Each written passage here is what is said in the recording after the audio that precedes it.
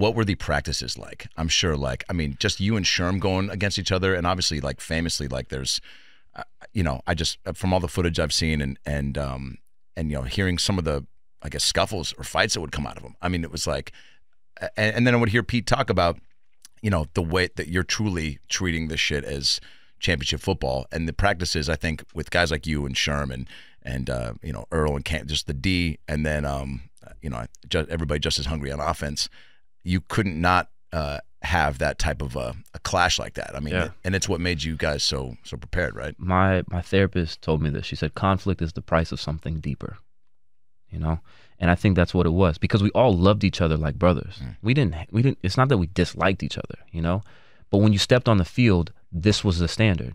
And if you didn't meet the standard, there was a problem. And it wasn't necessarily like, if you didn't meet the standard, it was basically saying that you didn't care about the other guys around you. Right. You know? And that's not okay. We're about winning. And that means I need you to do your job. If you don't do your job, then I can't do my job. And if I can't do my job, then I can't put food on the table. So you're not allowing me to put food on my table for my family. Whoa. You know? So that was the level of accountability that we had. And yeah, did we push the boundaries of that? Absolutely. But when you're in a family, you're going to have fights, totally. Right? And it's not about the fights. It's about how do you come back around after those fights. And we always galvanized even stronger after those fights, because it was like, I'm pushing your buttons because I need you to be better.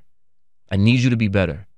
And, you know, the thing that I love about Pete and John, and the thing that I also hate, I shouldn't say hate, that pissed me off about them, is they were the same way. You know, they were competitive in a different sense. They tried to make everything work until they couldn't. You feel what I'm saying? Yeah. They tried to do everything they could to make it work until they couldn't. And, you know, us on the other side of it is like, nah, this shit ain't working. It needs to be fixed right now because I only have a limited time in this NFL before I got to go. So you got to make this shit right, you know? But I love the fact for them that they were competitive and trying to make it work every time, as long as they could, until they couldn't. And they gave us the free reign to push it and, you know, to push guys and, you know, to make it our own. And what were those battles with you and Sherman like?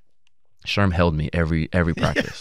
Sherman, Sherman, man, what they should do is they should go back and they should compile all of our one-on-ones and they should release it.